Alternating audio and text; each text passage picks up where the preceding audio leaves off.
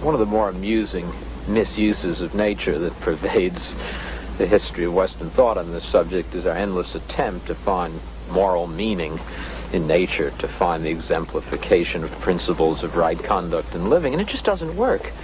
I mean, nature is neither kind nor cruel. It simply is as we find it, and it's full of phenomena that are repulsive to us or joyful to us.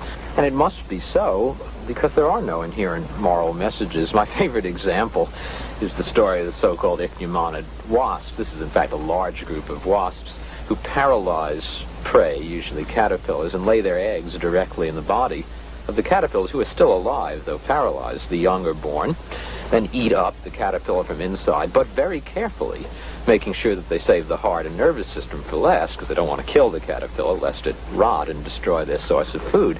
Now, there's one of the most horrible events with respect to our moral hopes, but nature doesn't care. It's merely an adaptation that's good for wasps that caterpillars haven't been able to overcome. And yet, if you look at the history of comment upon this, throughout the 19th century, various rectors and interpreters of nature for our benefit tried to find moral wisdom. They argued, for example, that we had here an excellent case of mother love. Look at the wasp caring for its progeny.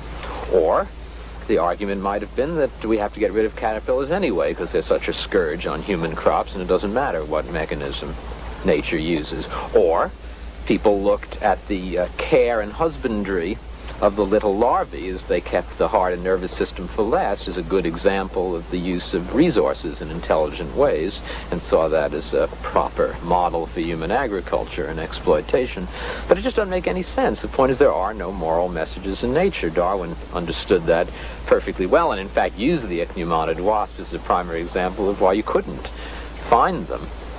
And that's appropriate. I don't think science contains the answer to moral questions. Moral questions have to do with the way in which we ought to live our lives. Science can only tell us about the way in which the world is constructed. Now, some people think that's depressing and therefore think that Darwinism is a terrible system that we have to expunge from our schools and erase from our thoughts.